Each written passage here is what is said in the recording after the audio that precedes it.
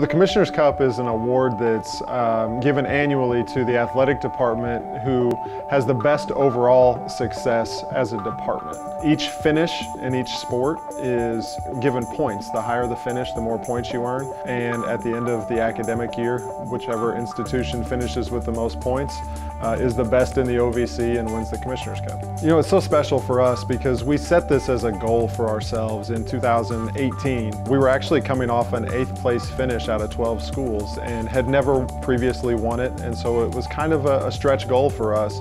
But it means that all of our athletic departments played a role in it, and it takes success across the board in order to accomplish something like this. And so that gives us an opportunity to not just have success in 2020-21, but to have success into the future and build upon this and be even greater than what we have been.